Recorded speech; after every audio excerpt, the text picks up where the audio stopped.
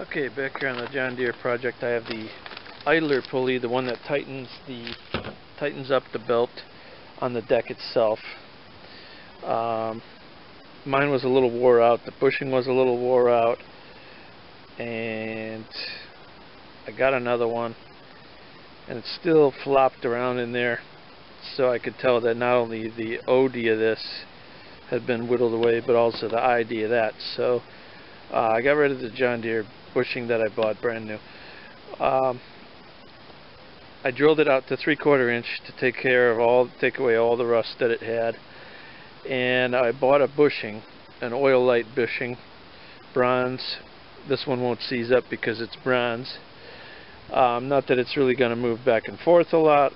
You don't really need to have a bushing, but that's just a quick way of taking up the space. But it's a little longer than I needed. I drove it in as far as I could into the hole that I had previously drilled. So I'm just going to take and cut that rest of that off with an angle grinder. Just to show you the part I used, this is from a place called McMaster Car. It's an industrial supply house,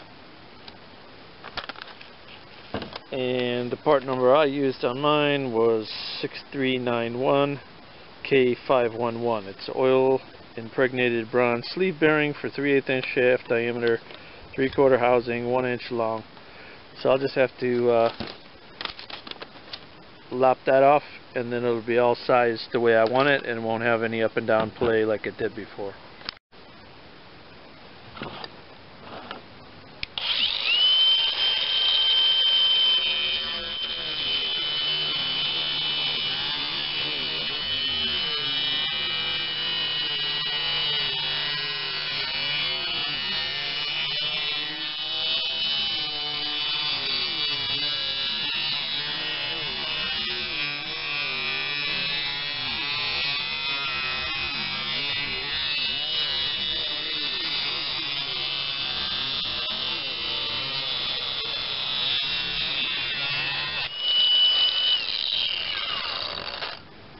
And if any of you don't believe that oil can be inside metal,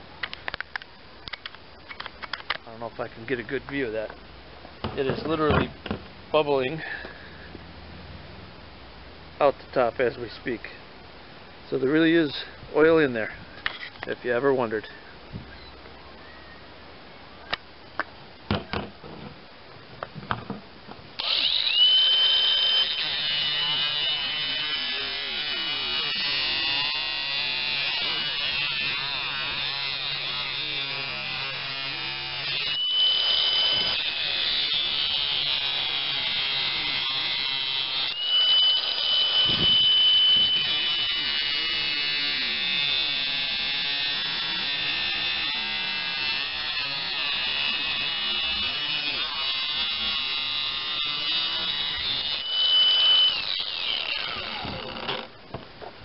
And there we go.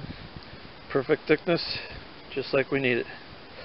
And now, if we put the bolt in, even the original one that's kind of worn out, I'm going to put a new one, but there is zero black backlash in that, and it turns quite nicely. So now, when we bolt that tight, that pulley won't have the up and down ability that it had before.